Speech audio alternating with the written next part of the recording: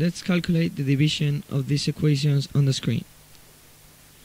We are able to locate one equation divided by another equation. First things to do is rearrange and complete the numerator and rearrange the denominator. Let's do the numerator first. We'll write it like this. It's a third degree polynomial, so we start by the third power, x cubed, then the second power, minus x squared.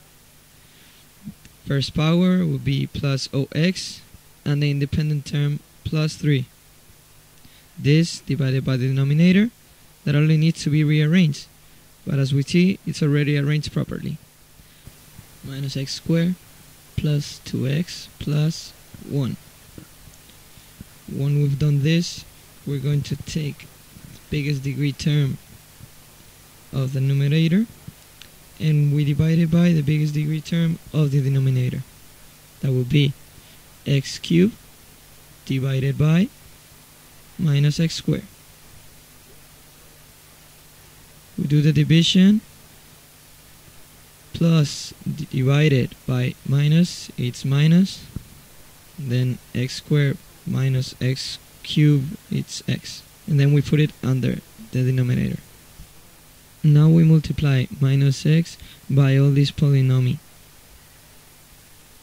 If we write each term under the same term of the numerator, so that the terms are the same degree.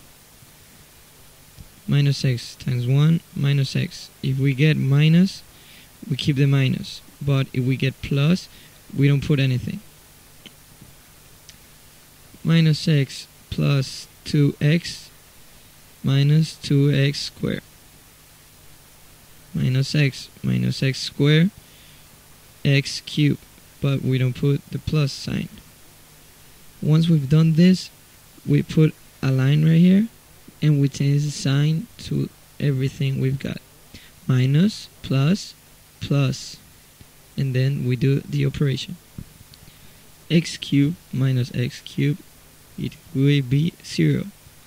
Minus x squared plus 2x squared will be x squared. So x plus x, it's x, and then plus 3.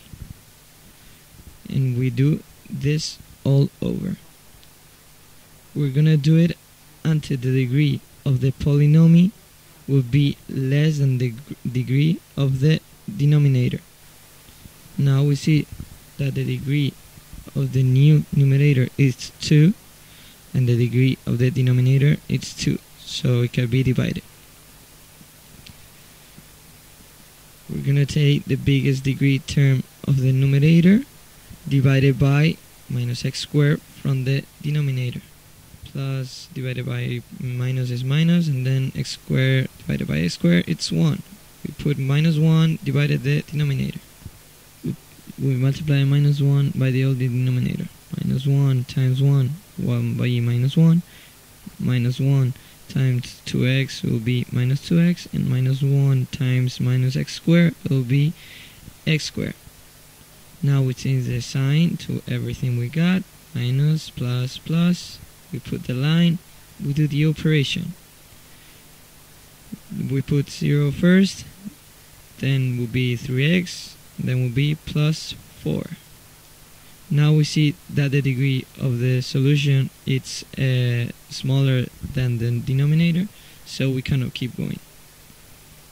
So we're done. Then we have the quotient minus x minus 1, and the remaining will be this right here. To prove that we've done the operation correctly, we can take the denominator and multiply by the quotient, and then add the remaining, and we should get the polynomial that is in the numerator.